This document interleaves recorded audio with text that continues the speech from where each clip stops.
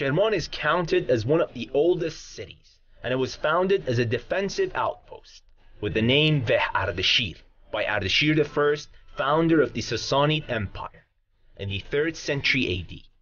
Kerman was ruled by Turkmens, Arabs and Mongols after the 7th century, and was expanded rapidly during the Safavid dynasty. When Marco Polo visited Kerman in 1271, it had become a major trade center linking the Persian Gulf with Khorasan and Central Asia.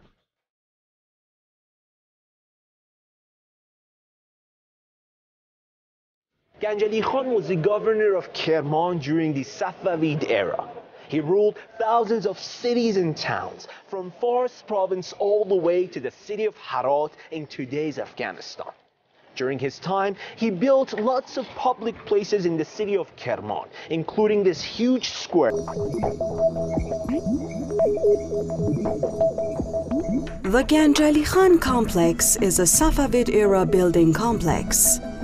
It is located on the east side of the Ganjali Khan Square in the center of Kerman city in southeastern Iran. Ganjali Khan Caravanserai is among the many sections of the complex. In the past, it was a reputed school that later on was converted into a caravanserai. The caravanserai was built by Muhammad Sultani Yazdi in 1598 upon the order of Ganjali Khan, the ruler of the time.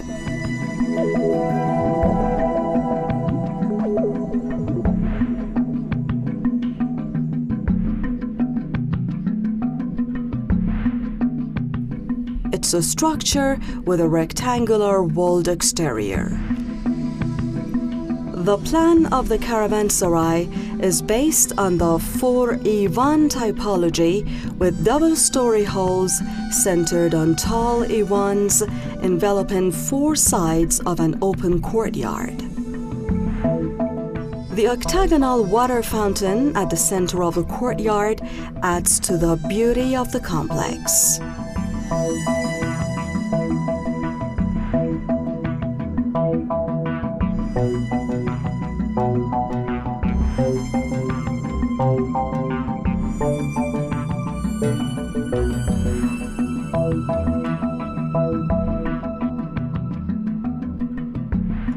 The unique architecture of the interior and the beautiful tileworks represent the art of the Safavid era.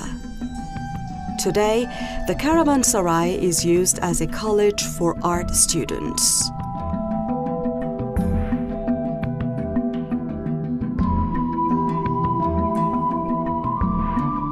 The courtyard is open to the sky, and the inside walls of the enclosure are outfitted with chambers which were used to accommodate merchants and travelers to rest and recover from the day's journey.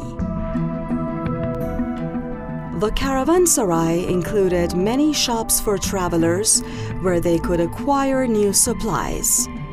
In addition, some shops bought goods from the traveling merchants.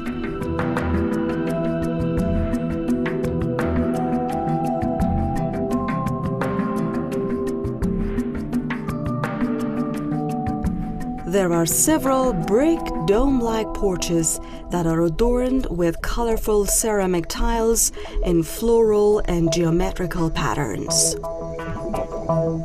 The tileworks depict the glorious masterpieces of Iranian art.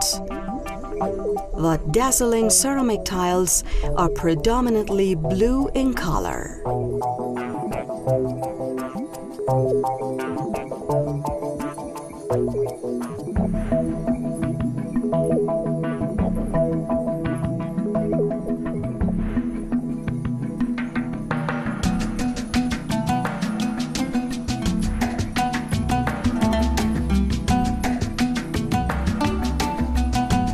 Like other hot cities in Iran, Kerman has some wind towers to accommodate the harsh and dry desert climate of the area. There are 2 wind towers on the roof of the Ganjali Khan Caravanserai.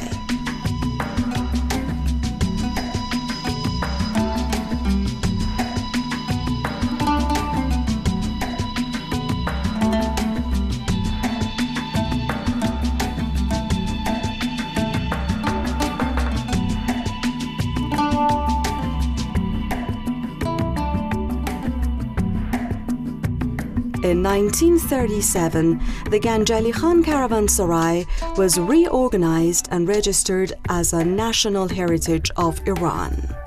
Walking through dark and narrow halls to enter a huge and lighted area is a style in Islamic architecture of the Safavid-era to give you this sense of joy and pleasure of entering a place like a public bath, which was not only for personal sanitation but also for socializing, with people coming, sitting down, smoking hookah and pipe, and talking about social and political issues, or even finding husbands and wives for their kids, back in the old days style.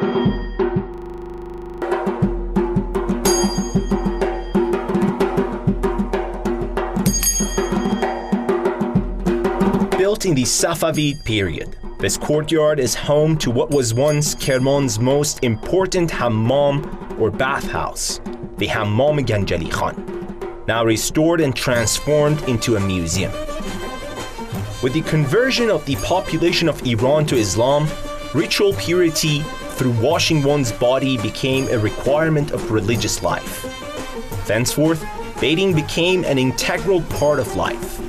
Besides, baths were frequented not only for purity and hygienic reasons, but also for medical purposes. Physicians prescribed taking the waters against a great variety of ailments. Whenever I get a chance to travel to different cities of this beautiful land of Iran, I definitely stop by the bazaar of that city.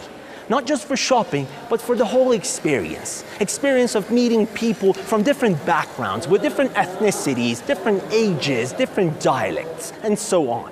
Another part of this experience, which unfortunately we cannot film for you, is the pleasant scent of the bazaar. Smells of colorful and different spices, dried fruits, and even dried dairy products. It's just amazing.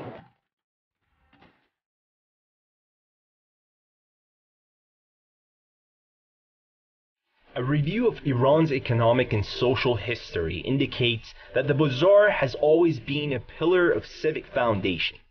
No town could survive without the bazaar, whether big or small.